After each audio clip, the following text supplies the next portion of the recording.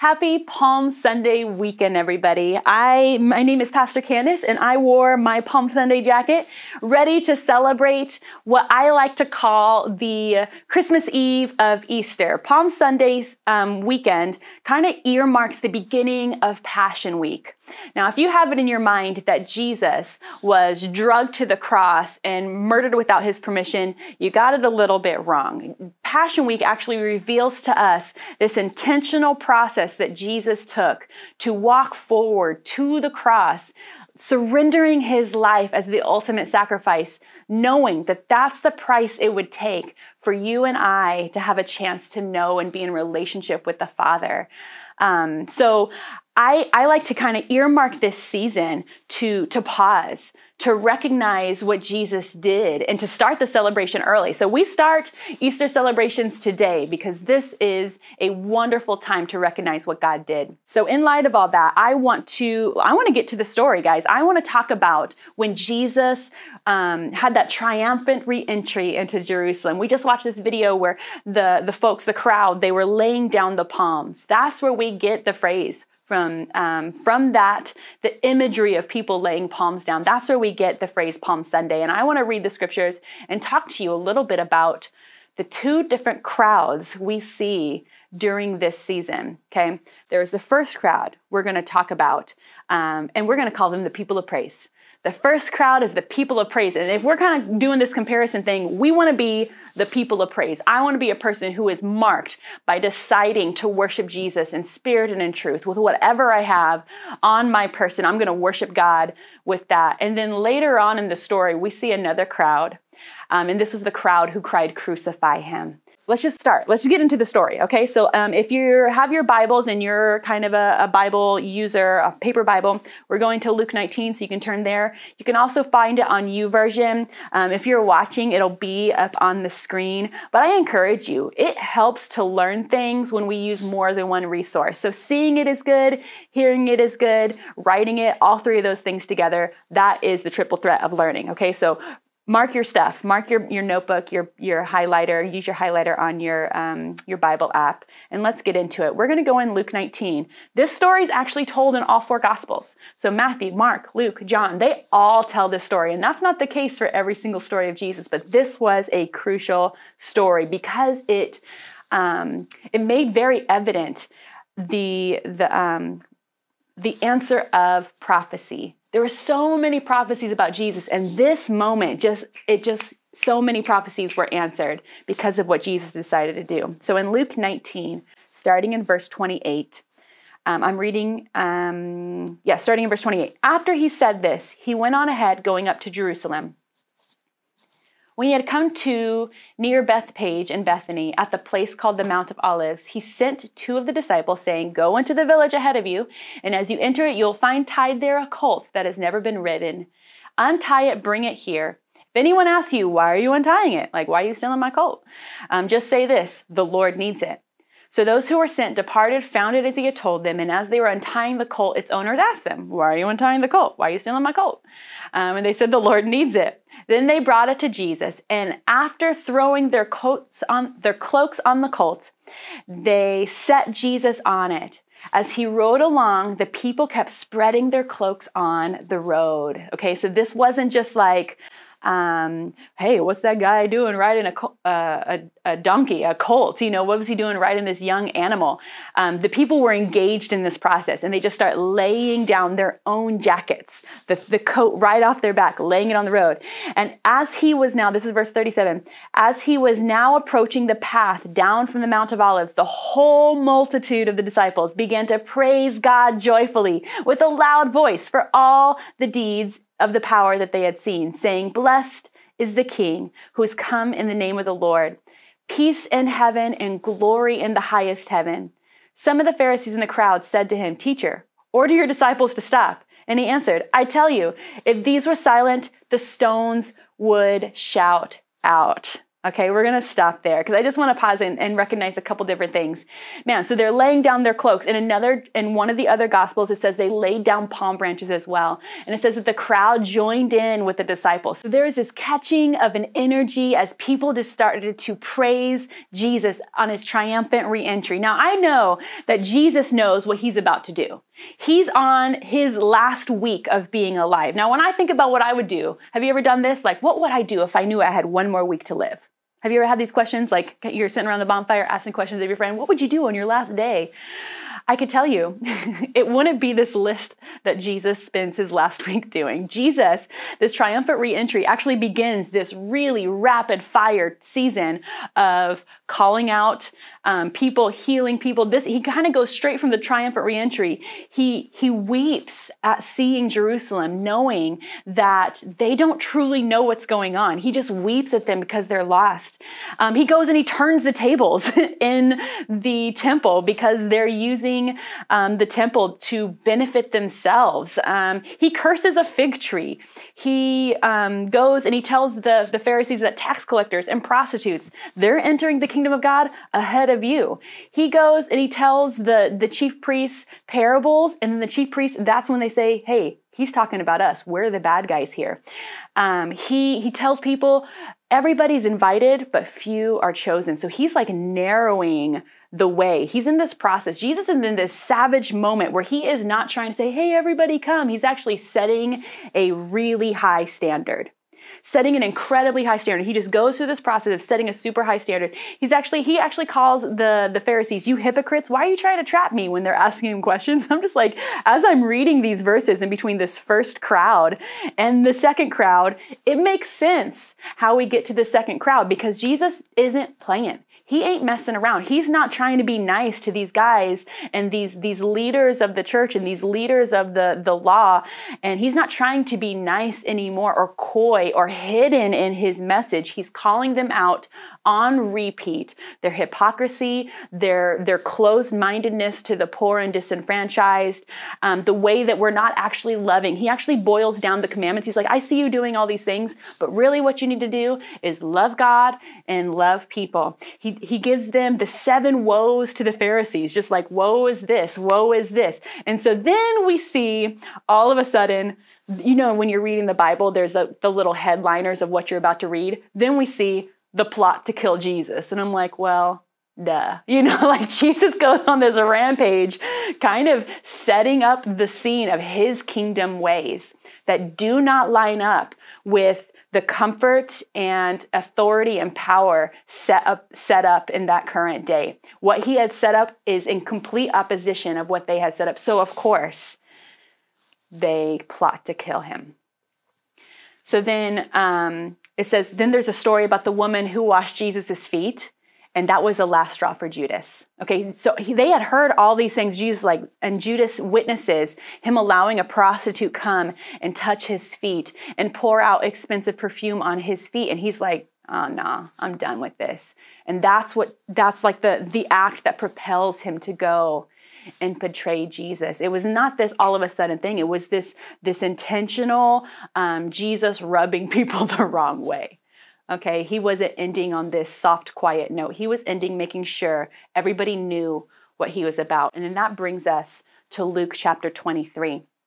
This is the second crowd, and I'm going to refer to them often as the mob because there's quite a mob mentality when we look at this crowd and how they engaged both with each other, with their leaders, with the governmental leaders, and with Jesus. And so this is Luke 23, starting in verse 13.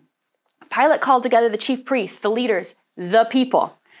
And he said to them, you brought me this man as one who was perverting the people. And here I examined him in your presence, and I found the man not guilty of any of your charges. So this is a government official who's trying to do his due diligence to the law. And he's like, yeah, he ain't done nothing. You know, like what's the complaint? And he says, neither is Herod, for he sent him back to us. Indeed, he's done nothing to deserve death. I'll have him flogged and release him. He's trying to appease the people because he's feeling the energy of the crowd. There was an energy of the crowd when Jesus first came in, and that energy was praise. There is an energy of this crowd that he's feeling the need to appease by at least flogging him, even though he verbally admits in text and out loud to this crowd that he has done nothing wrong. But I'm going to go ahead and have him flogged just to make you happy. Verse 18, then they all shouted out together, away with this fellow, release Barabbas for us. This was a man who had been put in prison for an insurrection that had taken place in the city and for murder. Pilate, wanting to release Jesus, addressed them again. So he's like, kind of like, are you sure? But they kept shouting, crucify him, crucify him. A third time he said to him, why? What evil has he done? I have found in him no ground for the sentence of death. I will therefore have him flogged and then release him. But they kept urgently demanding with loud shouts that he would be crucified, and their voices prevailed. So Pilate gave his verdict that their demand should be granted. He released the man they asked for, the one who had been put in prison for insurrection and murder, and then he handed Jesus over as they wished. When I look at these two groups, okay, so we have the crowd, the people of praise, and then we have this mob. There are some things that, gosh, when I really, really boil down to it, as I read scripture, I can identify things in myself that look like the people of praise, but quite frankly, I can identify stuff in myself that looks like the mob. And because of that, the conviction of the Holy Spirit, as I read these scriptures, I have to make sure that I consistently redeem that I consistently turn that over to the Lord. The things that would release me to mob-like behavior, it's inside all of us. It's inside all of us. And so if we read these two stories, these two batches of scripture, we're like, well, I'm people of praise. I will never be a mob. Like, we're probably lying to ourselves. So I just want to invite you, just like I had to invite myself, to have an honest understanding of where we stand. Yes, I want to be a person of praise, and I work on that all the time. But quite frankly, if I don't work on it all the time, the natural tendency is for me to be a person in the mob. Okay, not like a mobster, but like a person in the crowd who's calling for things that are actually self-seeking, okay? And so as I look at these two, I want to just give a couple of descriptions of how we can identify if our current behavior, if our current attitude, if our current actions, which group they line up with. People of praise are not dependent on comfort, and we see that when they choose to take off their cloak and lay it at the feet of Jesus. That means that they, and the thing about the people who are the people of praise is these are actually a conquered people. These crowds, the crowds that were in the beginning, they were conquered by the Roman Empire. So they were under subjugation to people who are not allowing them to live freely their own traditions. So like they were a conquered people. And so their praise was not dependent on their freedom. Their praise was not dependent on their comfort. If we want to be a people of praise, we have to start to make sure that our praise is lined up with things that are constant. And the only constant in this world is Jesus Christ. Okay, because your freedom is not constant. Your comfort is not constant. We need to be a people who lay down our cloaks before the Lord. What are the things that are important to you that you're laying down before the Lord? If you're a people of praise, you'll be laying down things on a regular basis. There are things that I laid in. I laid down my dependence on my finances. I lay that down before the Lord. Lord, I will not depend on this bank account. I will not depend on the health in my body, because any of these things can be taken in a second. Any of those things can be taken in a second. Man, during this season, this has been a year, right? This has been a hard year. And this year has revealed to me some areas that my feet have been off the solid rock of Jesus Christ. Okay, just to be kind of blunt and honest, like I have been shaken a little bit because I realized that my feet were on some other things. And when those things were shaken, I was shaken because my feet were on the wrong stuff. And the people of praise, their praise is not dependent on their comfort. When our praise is dependent on us getting good stuff, as soon as we stop getting good stuff, we'll stop praising. And I want to ask you, is your praise depending on how we call blessings? Sometimes I woke up this morning and the Lord just reminded me, your stuff is not your only blessing. I'm your blessing. So if we're looking at our stuff as our blessing, when we look at people in a third world country, are they still blessed? When we start to attach blessings to stuff, our blessings can be dried up. There is something deeper to what a real blessing is. Yes, we are blessed with things. Yes, that's a blessing, but gosh, I know for sure the enemy uses it to distract us and to keep us comfortable. And as soon as we get distracted and comfortable by the enemy, we stop being people of praise. We stop being people of praise, and we'll start to have complaints. We'll start to have a desire for stuff that's greater than the desire for the Lord. One of my favorite verses says to seek first his kingdom, and then all these things will be given to you. So man, there is a blessing that comes with worshiping the Lord, but the blessing comes from seeking first his kingdom. It doesn't come from seeking first finances, fame, things that please the flesh. It doesn't come from that. So if you want to be a people of praise, you gotta recognize your dependency on comfort. We are comfortable people, especially in the West. We are a comfortable people. And when our comfort gets shaken, so does our praise. And we gotta recognize that for what it is. If we want to be a people of praise, we cannot be dependent on comfort. The Lord actually says, pick up your cross. Like, that is not a comfortable call. He's like, if you want to follow me, pick up your cross. You're like, I will once the cross is more cozy. Like, no, we're not. He didn't give us a cozy cross. He's not giving us a cozy cross. He has called us to live in a place of sacrifice and surrender. Those are not comfortable terms. And if we set up our entire Christian life to be the most comfortable place it could ever be, we're actually probably just putting our feet on stuff that's not the solid rock of Jesus, which calls us to praise him no matter how comfortable we are. Okay. People of praise, they recognize God in his rightful place. So the things that they were calling out were actually identifying God for who he was. They were more focused on God than they were focused on themselves or on the people around them. They were not focused on man. Okay, so I want to talk about this God focus versus man focus. And so the crowd, that first crowd, as you read some of the other stories, I would encourage you, go read the other gospels. Read the same batch of scripture and the other perspectives. It's so interesting how much you learn. Okay, but the crowd, they had just seen Jesus raise Lazarus from the tomb. A lot of those people were witness to that incredible miracle. Lazarus had been dead for 4 days. Like, that's crazy. He was smelly, like, they're like, don't raise him up. He's going to be smelly, Jesus. But he raised him up. And so these people had this fresh understanding, realization of who this man was. Okay. So they realized who he was. They realized what he could do. They realized that he was sovereign God. He is sovereign God. And so when we realize the sovereignty of God, it sets us up a little bit different on how we think about the rest of life. When God is seen as sovereign and he's in charge of everything, us, people, systems, the planet, he is sovereign over all, that releases us from responsibility for choosing. Now, there's this thing that's happening right now where people are trying to dictate and choose how God is. And it makes me nervous. It makes me realize, man, we might become more man-focused than God-focused because we're minimizing the sovereignty of God because I'm choosing how I want my Jesus to be. We don't get to pick.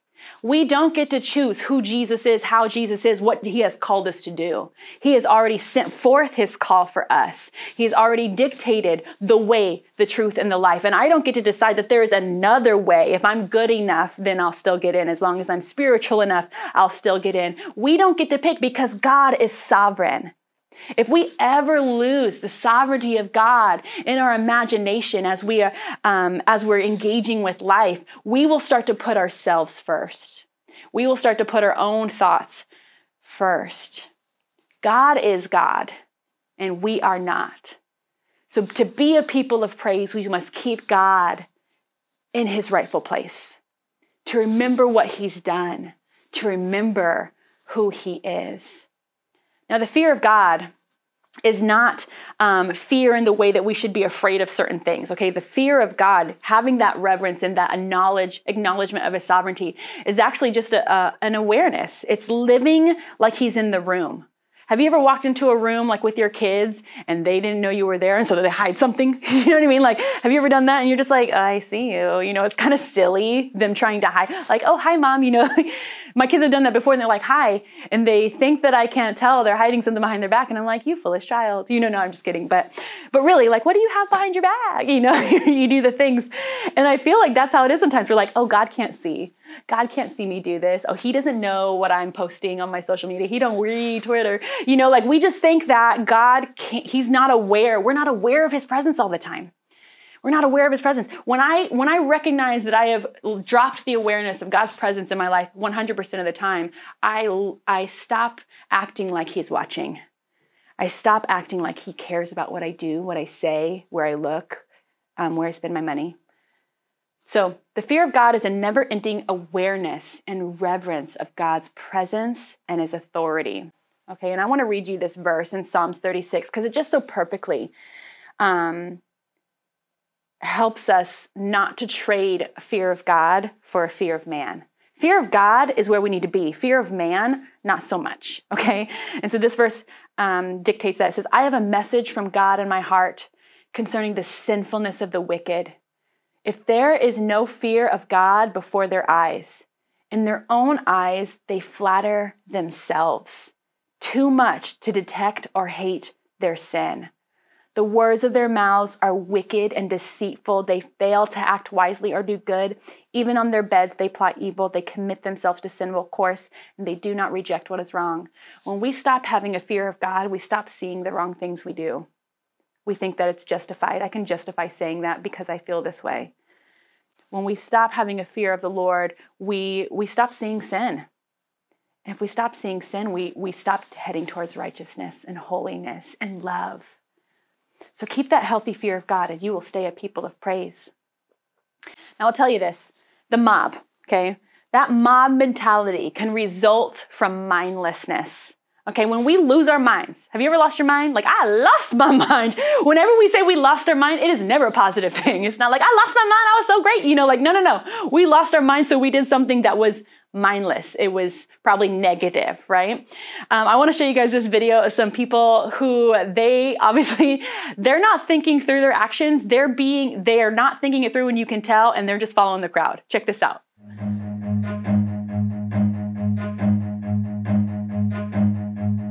Run.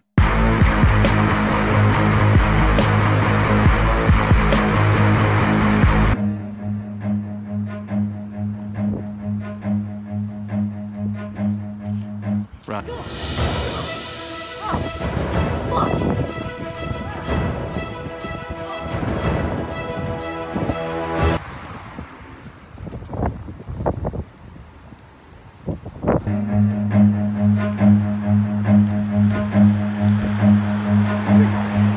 Run. Okay, so I don't know what I would do in that situation. If someone was just running at me, maybe I would be like, I don't know it. I don't need to be told. I'm gonna run too. And so I don't know. But it just kind of depicts, like, sometimes this is what we do. Like, even on the positive, guys, even on the positive, we might be in church and we're like, oh, they're singing and raising their hands. Me too. What is that? I'm gonna raise my hands too. Like, sometimes we can be convinced by the crowd to do things that are actually in our benefit, but we don't understand why. And if we stop there and we just keep raising our hands and we don't really know why, we're just like everybody else raise our hands, we have now stepped out of being a people of praise and we're back into the mob, even though we're doing good things. And I just want to encourage you, we don't have to be mindless in how we live. We don't have to be mindless in our choices. Like, what are the most people doing? That's what I'll do. Like, that's not how God has called us.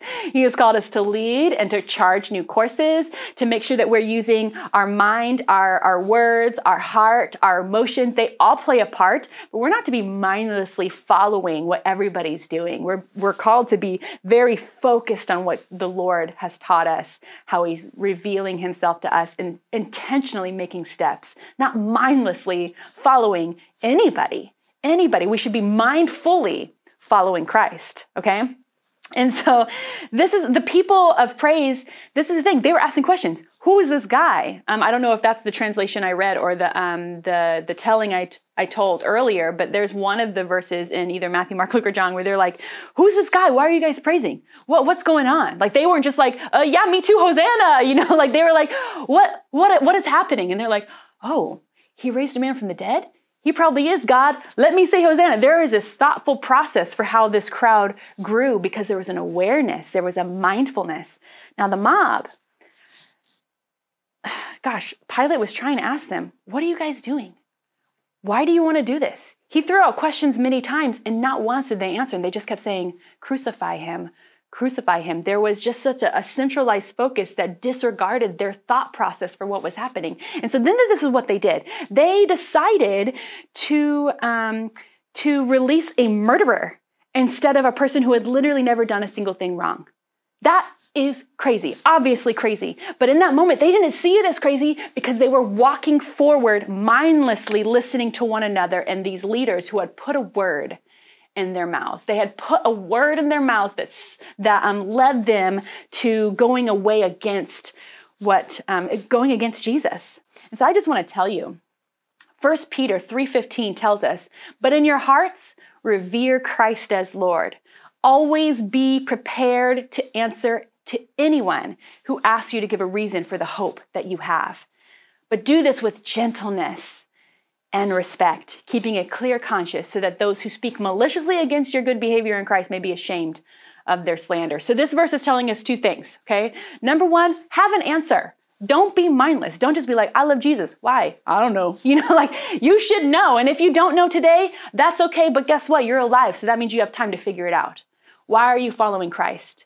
Let me tell you guys something. There is this surge of people who are asking questions, but they're asking questions in the wrong way. And the way that we ask questions, if we ask questions of people who don't love Jesus and we start to follow that, it's not going to lead us back into the fold and the power of God's creation and his family. Okay, so learning to ask questions well as believers is so important. Okay, so we're called to ask questions. We're called to wonder and to seek after the answers and be prepared with your own story. Do you know why you follow? Do you follow because your parents follow? If you follow because your parents followed, you've always followed. You need to fill in that blank. You need to do the work. Because if you don't do the work, the enemy is doing the work of making sure you feel insecure in your faith, that you feel mindless in your faith. And then eventually you'll be too embarrassed to ask and you'll drop off. And so do not be a mindless Christian. Be somebody who always has an answer, no matter what. So we should be a studied people. Okay, that doesn't mean you got to read all the things, but we just need to have an answer. This is why I believe this. Okay, this is why I'm behaving this way. This is why I'm spending my money this way. This is why I'm voting this way. We should have an answer, okay? And some of those answers, they take time. So there's a lot of things where I still got a blank, but I don't have a blank for why I have my hope in Christ. That is a solid answer, and I can tell you in 2 seconds. This is why my hope is in Christ, because he has saved me, he has restored me, he has transformed my life, he has transformed the history of my family. I look back and I see where my family would have been if Jesus hadn't redirected my path, and how many times he's healed me and restored me and been there for me in my moments of most highest terror. He has been there, and his perfect peace has cast out fear in a way that I could not explain. That my hope is in Jesus, and I know that confidently. So let's not be mindless Christians, and let's not be a mindless mob. And last but not least, mobs are characterized by unbridled emotions. When I say unbridled, I mean, I think about the bridle of a horse, it is something that steers, okay? Now, I want to caution this. I do not believe that emotions are bad, okay? I couldn't, because I literally cry. You can ask the staff at church. I cry every Tuesday when we have staff meeting, because I love everything we do, and I love Jesus, and I cry all the time, and I'm just I love Jesus. And they're like, okay, Candace, I cry. So emotions are not bad. But I will tell you, my emotions are not in charge. And my emotions are not a sign of truth. Okay? If my emotions were a sign of truth, then I would be a crazy person, because my emotions tell me all sorts of stuff. My emotions would tell me that I should be afraid there. I should be angry there. My emotions are, there's a verse that says that, your heart is deceitful. So our emotions, they actually are flaring up in ways that they shouldn't. And we are called to be people of self-control, where I may have emotions, I may feel emotions, but those are surrendered to Christ too. My emotions are surrendered to Christ. And when we have unbridled emotions, it actually sets us up for the enemy to work in our emotions. When our emotions are running rampant, they are controlling our lives, all of a sudden, the enemy has a steering wheel into our spirit. It says in Proverbs 25:28, a man without self-control, or woman, is like a city broken into and left without walls. It's that lack of protection. And I want to tell you guys a story real quick that a couple weeks ago, maybe it was a month ago, something happened in my life. Again, this has been a year. something happened in my life that made me angry. And it wasn't just kind of like, man, I'm mad kind of angry. This was the type of angry, honestly, I haven't been this angry in a long time. I would say years. Okay, this was like the most angry I had been in a long time. I cried probably for around 3 hours. Like my tears most of the time they were angry tears. I was angry. I was very, very mad. And so my husband came in and he was like, wow. And I was like, yeah, I'm mad. And so he came and I like did my thing. I like vented real good. And I will tell you, I wasn't doing the work of the Lord of honing in my anger. I was letting it fly. Okay. I'd gotten to a point where all of a sudden my anger was out of control. And I repented since then, so I can tell the story with honesty. But in that moment of incredible anger, I kind of had to separate myself from my family because I was raging, and I got embarrassed a little bit. And I go into the bathtub, and I'm just kind of sitting there crying. I feel like in the shower is like the best place to cry because then the tears are just like they're shower tears, and it's okay. It makes you feel less crazy. But I'm crying. And then right after my husband kind of checks on me, he's like, are you okay? And I said words that I've literally never once said before. I said, I think that I'm too much and I'm going to quit. This moment of unbridled anger had let words from the enemy become my words. I have never once doubted that the Lord has placed me where he has placed me until all of a sudden I let my anger be in charge. When my anger is in charge, the enemy has an open door, and all of a sudden I was speaking words that were not words from the Lord. The Lord has never said that I'm too much. The Lord has never said you're not called to serve these people. But because of my unbridled anger, because I just let it fly for hours and hours and hours, and I just stewed and turned, all of a sudden the enemy was able to whisper to me, and I said it out loud. And then immediately, because I have a history with Jesus, because I have a confidence in who he is, and I have placed my feet on his solid word, not only the word of God, but his word of God, the word of God for my life, I said, whoa, whoa, whoa, enemy. As soon as it left my mouth, I recognized it. I was like, let me pause. Let me quiet my spirit for a moment, and let me head back into the fight. A moment of unbridled anger had caused me to step out. And I'm mad at the devil about it, to be quite frankly honest. I'm angry with the devil for that. And I said, I see you. I see you using something. I had surrendered a little bit of my, the armor of God. I had surrendered it, and he immediately took that opportunity. I spoke these words. I said, you know what? Now you ain't getting me off this horse, because I am going to fight with all that I have to make sure that his kingdom will come in Kings County. There is no getting me off this without the direct call of the Lord. I see you, enemy. And now I got a glimpse of your plans. Okay. So because I'm a person of praise, I'm going to recognize where the enemy tries to work, okay? But if I allowed myself to be like a mob, where I get to be emotional in everything, where I get to make emotional decisions, where I get to be, where those emotions get to dictate my next move, I'll be out of the game, dude. This is hard. This is hard.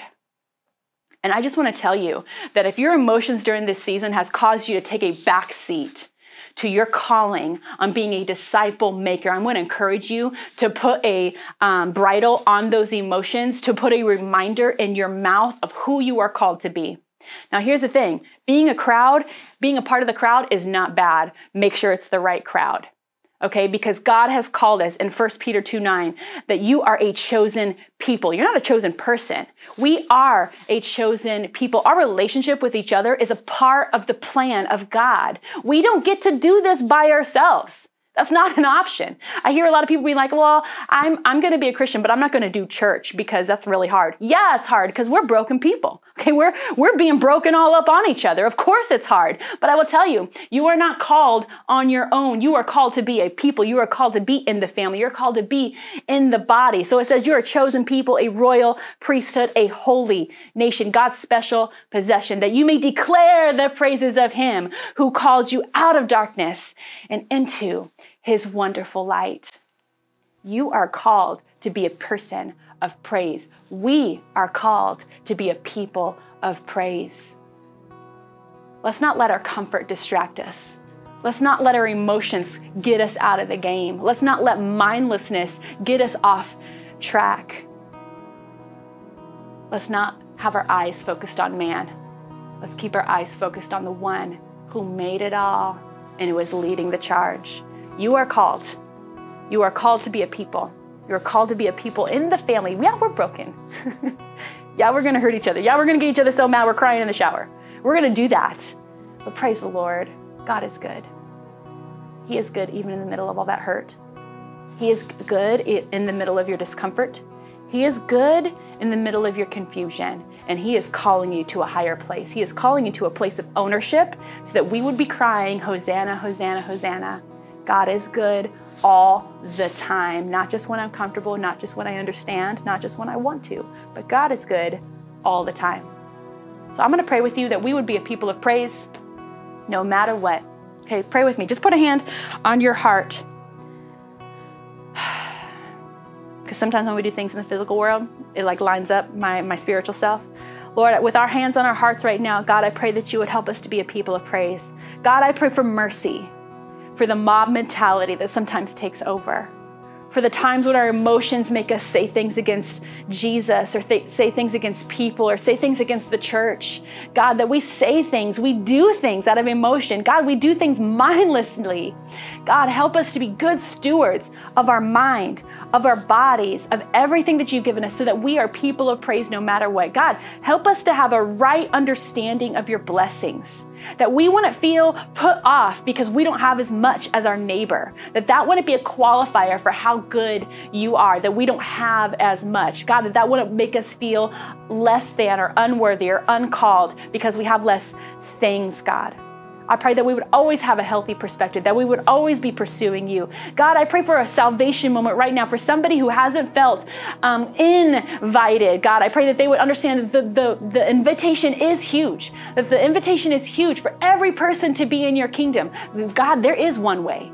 There is only one way, Lord, and I pray that we would never confuse the way with the way that the mob is trying to get us to believe right now, God, that we would know that the way is through you, my Lord, and that we would be passionate about making sure that everybody knows the way, that everybody knows the way to actual truth, actual joy, actual peace, Father. Speak to us in our homes right now or in our cars, wherever we are.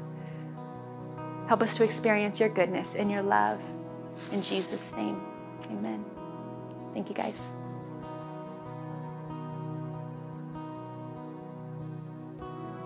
I love how Pastor Candace brings the word, how much passion she demonstrates for the importance for us to be the kind of people that decide continually to bring praise to the Lord. And you know, that all begins with a relationship with Christ, living our life every single day for the one who gave his life for us so that we might have life in him. That's what it's all about. And if you don't have that kind of relationship, I mean, I don't know what your experience is of Jesus, of understanding who he is. Maybe you have been in the church or connected with the church for a long time, or maybe this is all new to you. Wherever you stand today, I want to say the very first thing you have to do, the business that you have to take care of, is deciding who you're going to worship, deciding who you're going to be in the crowd. Are you going to live your life for someone other than yourself? Are you going to live your life for the one who won our life and gave it to us? And if today you're ready to make that decision, I just want to say Jesus not only offers himself, but welcomes you in to relationship with him. And it begins with you simply saying, you know what, I'm going to give up my way. I've decided that I'm no longer going to do things in the way that I think is best. And I'm going to come to Jesus and say, Lord, would you please forgive me for doing things in the wrong way? Would you forgive me, Lord, for all of the things that I have done, said, the things that I've carried, the way that I have gone? And would you now take my life? I'm gonna give my life to you so you can give your life to me. And it just begins with a prayer. And if you're ready, I want to encourage you to pray that prayer. I'm going to say it very simply and very shortly. And wherever you're at right now, I would just encourage you to pray this with me. Make these words your own. You can repeat them or you simply can whisper them to the Lord. The most important thing is not the words. The most important thing is your heart and your understanding that you're giving everything to him and inviting him in. So if you would, pray with me. Jesus, today in this moment, we give ourselves to you. I recognize, Lord, I need you, that my way has only led to death, that the things that I have done, Lord, are full of brokenness and sin, and I've come to an end of myself, and I'm asking you, Jesus, would you forgive me? Would you give me your life? Would you give me your way? Would you change me, God, from the inside out? I need you, Lord, and I receive today by faith the life that you promise to all those who follow you. Would you make me new? Would you give me a fresh start? Lord, would you walk with me day in and day out? In Jesus' name, amen. If you prayed that prayer today, in the honesty of your heart, what you did is you began a relationship with Christ, and it's a new life, but it's a process of growing in that new life. Every new plant has to be tended and cared for, and we want to encourage you. This is a start, it's not everything. And so you have to begin to walk now in this new relationship. We would like to do that along with you and encourage you in that. If you would text the name Jesus, J-E-S-U-S, to the number that's on the screen, we'll just begin to send you a series of text messages. There's just, I think, 5 or 6 of them, one for every day, that I've prepared for you. And it'll help you begin to go deeper in your relationship with Christ. Of course, you need to come back and watch service next week. You need to get involved in a church. You need to build relationships with others. But it all begins right now in this place with what God has done in your life. Whatever you're dealing with today, we want to pray with you. And if you would like prayer, we're available in the chat. If you're watching this live, please let us know. Just type in the chat so that we can pray with you. We've got people that are ready to do that. And if you're watching this afterwards, you just can email us to prayer@kchanford.com, and so that we can lift those prayer requests up to the Lord with you. Thank you for being with us today. We hope that you're encouraged. We hope that you're blessed. We're excited that God is on the move. He's not finished with us. He's working things out in our favor. We believe that, and I believe the best is yet to come. God bless you.